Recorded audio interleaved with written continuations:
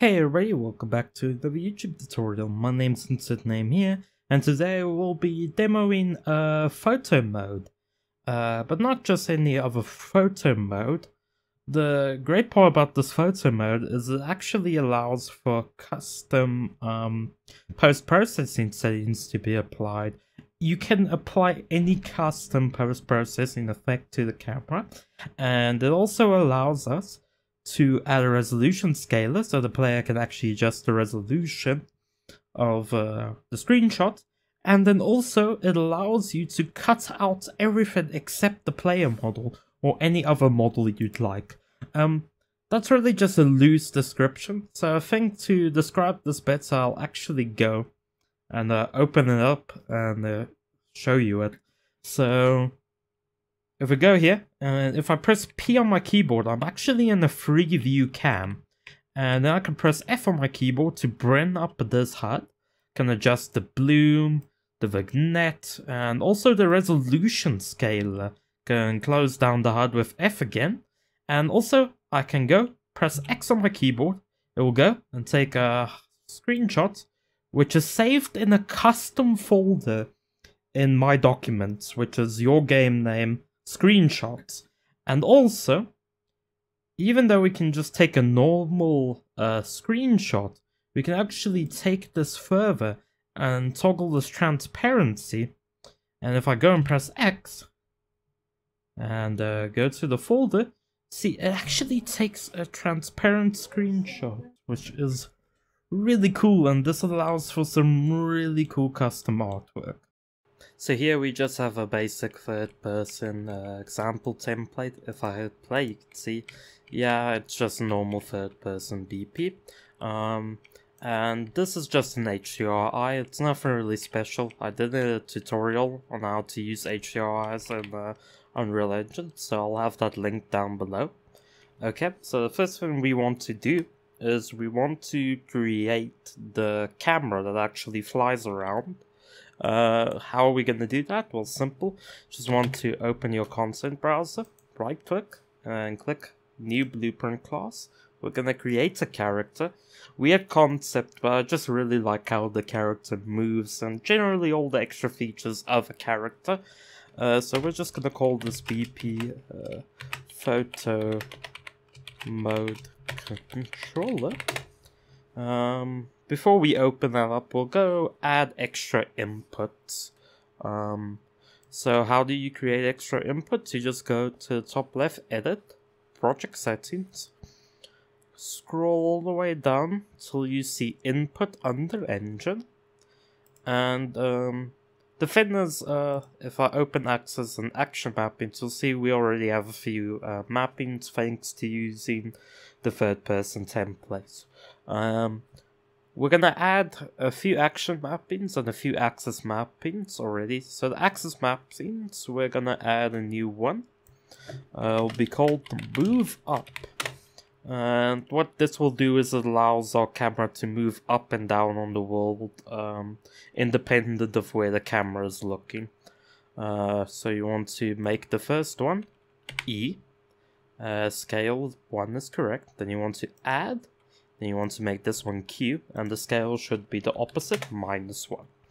And under action bindings, you want to bring up show hide HUD, and you also want to create take screenshots and camera mode. And for show and hide HUD, I'm gonna use F. For take screenshot, I'm gonna use X. And for camera mode, I'm gonna use P to go to photo mode. So when you're done with that, now we can go to our new map. Go to our photo mode controller. This is where we're gonna set up all the things for the camera pod. The first thing we're gonna do is go to the use controller rotation pitch, yaw, and you also want to turn on roll. Then you want to go to your capsule component, set the capsule radius to 24, and 24. This will act like kind of a collision for the camera, so it can't clip through geometry, which is really cool. And then you want to go to your character movement, and we're going to set the gravity scale to 0, so it isn't affected with gravity. And break friction factor, I'm going to put this something high. It really doesn't matter, should just be a pretty high number. So like the thing that's flying, the camera just instantly brakes, so you can be more precise with camera movement. And then we also want to change this default land movement mode to flying, and default water movement mode to flying. You can just compile that save. That's generally everything we have to do here. Oh wait, we actually have to add a component. This will be of type camera. This camera component will be the camera that actually flies around and applies the post-processing settings. So when we're done with that, we want to go to the event graph. And now we want to bind all the inputs. So let's start with forward and backwards and left and right movements. So you want to right click and move forward. You want to get move forward. And this axis value, you want to go set input movement, add movement input. I always get confused with that one. This whole direction, we're actually going to plug in a get forward vector, and then we want to plug this into get control rotation. And the reason why we're doing this is this means the player will go forward based on where the camera is looking, which is really good. So let's get control rotation. We're just gonna go and plug this in a get right vector, and this get right vector we're gonna go and use another add movement input, and then we're gonna plug in a move right axis event. Let's plug that in. That means now we can move forward and backwards. It is really cool, but we still have to do a few other inputs. So let's start with our move up and down, independent of the camera. So you want to search move up axis event. And of course you want to add movement input. And we're not going to actually do any vector math here. We're just simply going to put 1 on the Z, which means it will go up and down. Doesn't care where we're looking with the camera, which is precisely what we want. Now that means we have the look up and down, not the look up and down, the move left, right, front, backwards, and move up and down movement. But we still want the camera look movement. So what you want to get is just get the look up, and then you also want to get the turn axis event. What you want to do is add controller. So for lookup, we're going to use add controller pitch input, and for input axis turn, we're going to use a yaw. So add controller yaw input. It's perfect. And now the thing is, this works for mouse movement, but the moment the player actually wants to use a controller here, it's not going to work out well, because by default Unreal Engine, when you do this way of calculating movement with a controller, it actually is not frame rate independent, which means if the player has a higher frame rate, the controller will actually move quicker, which is funny that the controllers doesn't do it, but the controllers do it, but the mouse doesn't. So we're gonna have to make a version of this with better logic. So you want to go and use the look up rate, and also get turn rate. And what you want to do is you want to take this axis value and you want to multiply it. And there's this multiply, we're gonna add another pin. So the first pin is actually going to be promote it to a variable. We're gonna name this movement or camera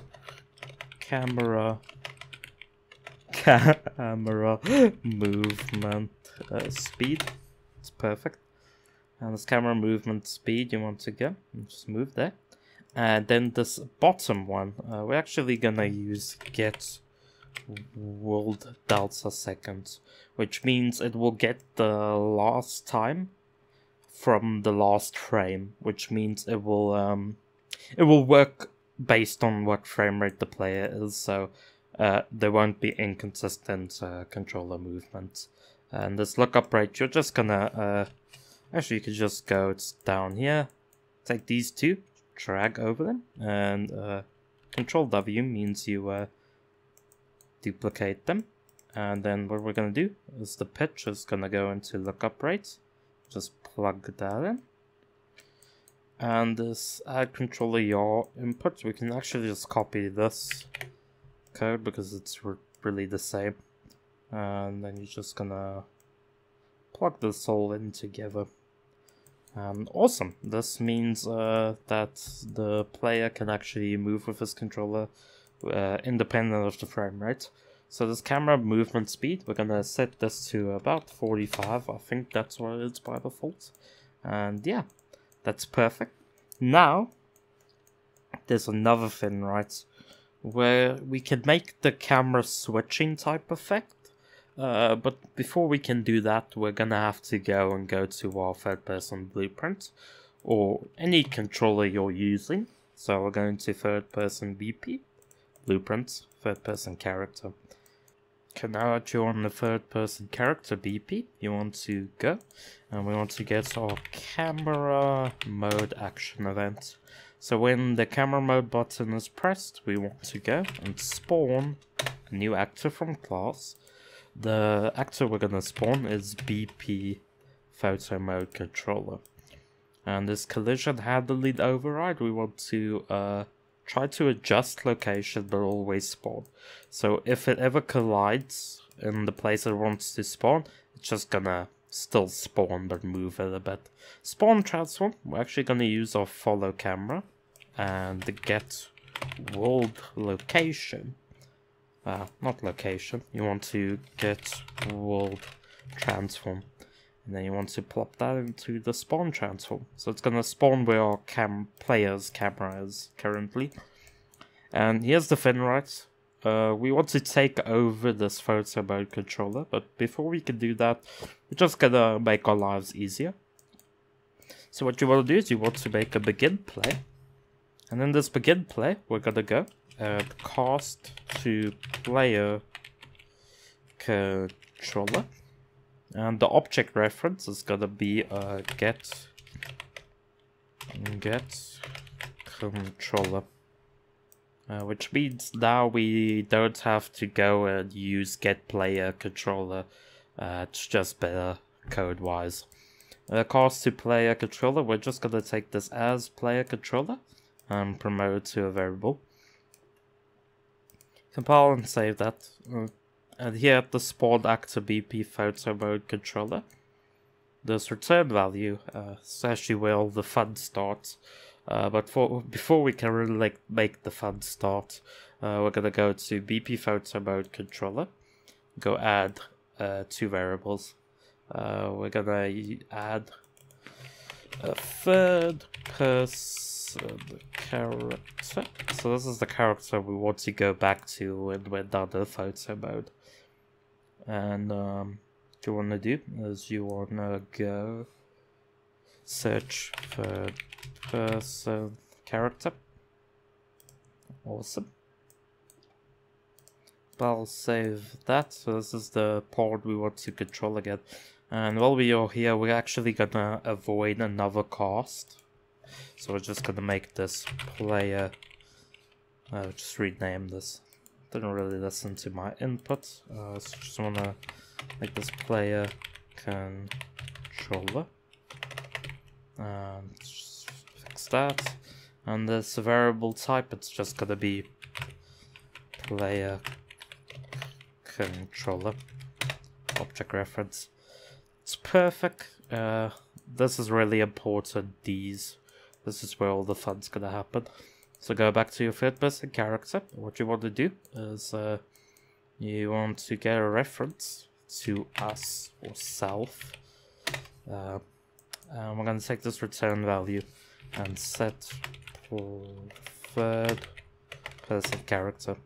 The third person character would be us. We'll set it ourselves here so we know what to go back to when we're done with photo mode.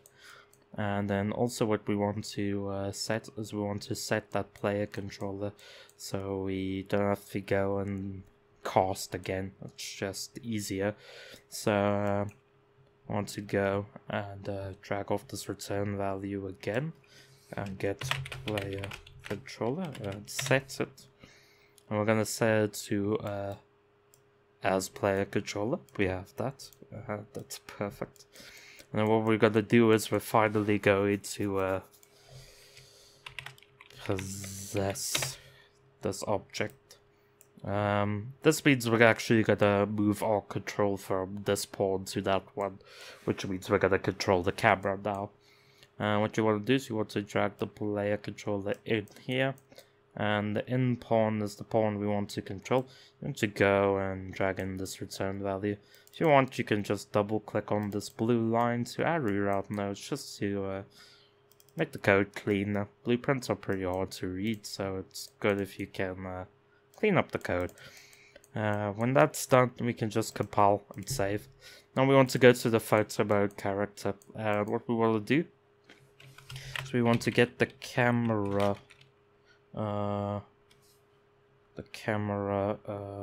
action event, camera mode.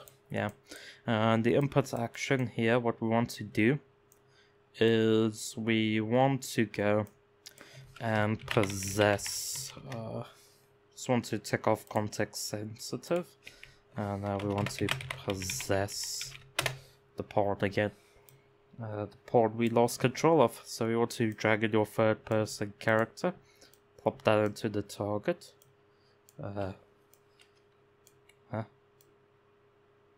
Oh yeah, that's not, you don't want to plug that in target, you want to plug that into the in pawn. The target is our player controller that we made. So that's great, now we possess it. There's one problem, this object still stays, which isn't what we want. So what you want to do is you just want to destroy actor, which is ourself, and we can compile and save. And the thing is, I think now we should be able to switch by using P, and awesome, yeah, now we can fly up and down, go anywhere we want, go down to the ground, and we're independent now from player. We had P, yeah, we're back, so we can switch around, and that's pretty cool. But this is where I'm gonna cut this part of the video, because you have the basic screenshot system in place of moving the camera around, setting up the scene, and that's pretty nice. In the next part, we're going to add the post-processing features, add the resolution scaler, and also, most importantly, add a green screen effect, which cuts out everything except the player, so your community can make really cool screenshots.